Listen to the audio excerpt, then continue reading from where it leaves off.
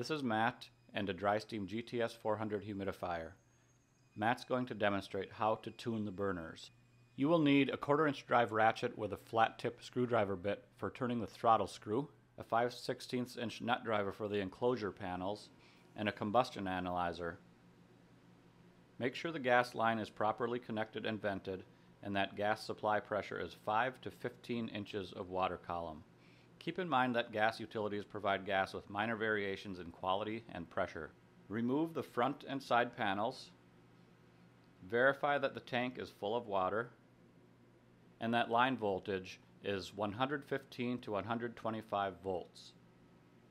Put the humidifier in a 15-minute test run at 100% demand. Here's how. From the home screen, select Main, Diagnostics,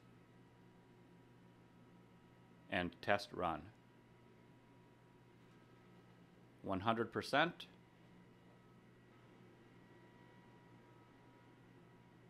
15 minutes, and start the test run. Make sure all the burners fire up.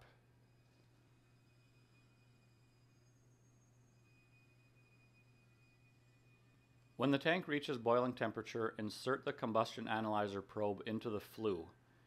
Give the analyzer a few minutes to display a steady set of values and verify the following. Oxygen 4 to 7%. Carbon monoxide parts per million in the low single digits. 40 parts per million or above is excessive and must be corrected. Burner efficiency higher than 80%. Carbon dioxide 8 to 10%.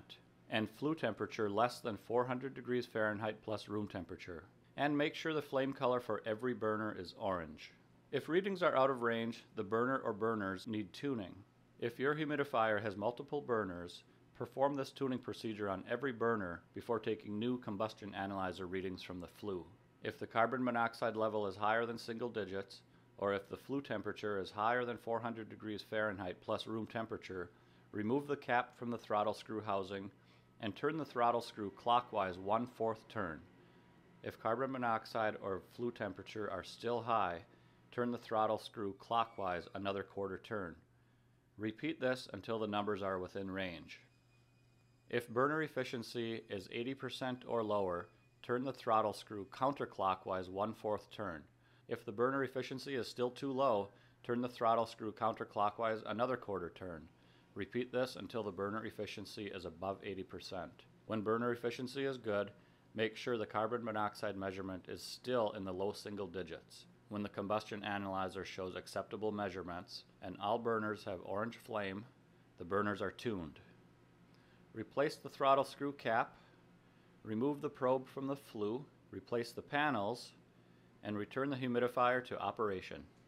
For more instructions and GTS humidifier specifications, download the IOM from the Dry Steam website.